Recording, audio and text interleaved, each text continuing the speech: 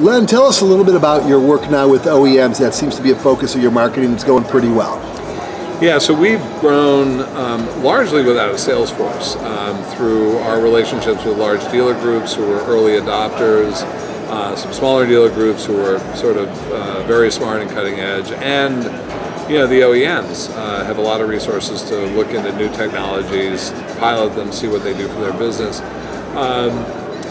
Our primary impact is moving specific inventory, right?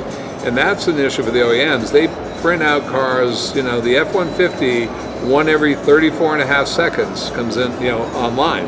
And they produce them in a very steady fashion, but they don't sell through quite as evenly, right? So you see, fluctuations in sales up and down, but you see huge swings in days supply.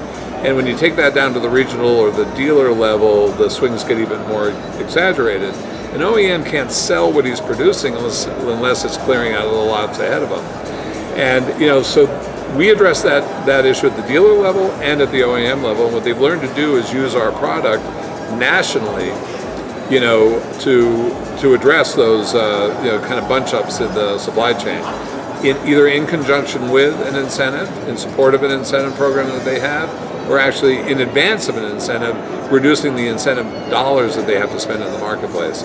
So, 10, 15 times a month, we're launching campaigns for, one VIN 10 set of, inventory in the Midwest and another one in the Southeast. And, they're using it to manage that supply chain, to their best advantage and optimize their cost, of moving that inventory.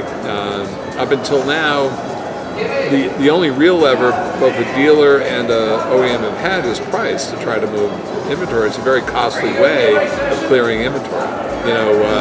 OEMs are up to $4,000, on average per unit in incentive spending. That's a big chunk of gross margin on a unit. Dealers spend $30 billion a quarter in retail discounts to move inventory. Lord. And the problem is the old, price elasticity of demand doesn't work the same way as it used to. What it tends to do is shift buyers from one unit to another, not really drive incremental demand. So it's a very costly way of clearing out, what you have that's aged on your lot, and the older a piece of inventory gets, the harder it is to sell. It's just a phenomenon that every dealer knows. And when you're doing that, you're shifting the demand to those units, you're starving the fresher units that are then going to go through the same cycle. And they'll become aged, and then you're discounting those.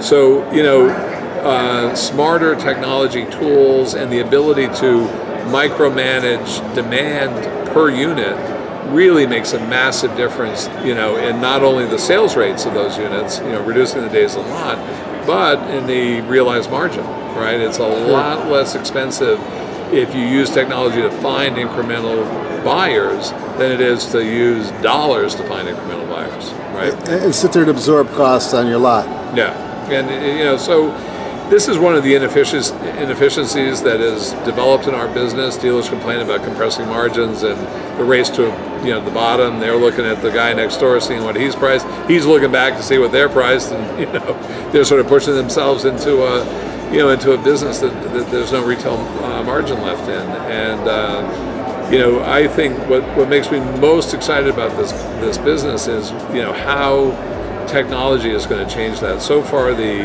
frankly, the internet has been a big cost center for dealers. They've had to spend a lot of money tooling up.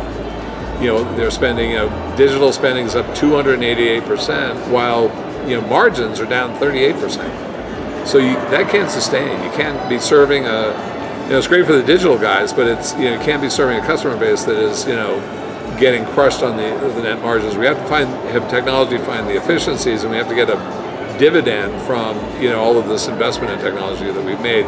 That's beginning to happen. I think that's going to be the story going forward.